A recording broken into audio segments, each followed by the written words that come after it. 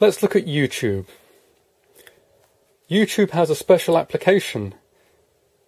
The YouTube app, we'll tap that, and immediately YouTube comes up.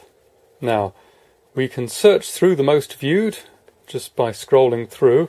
We want to search for something, we press the search button, again YouTube search, and we'll put in music videos. Oh, there's already a music video there.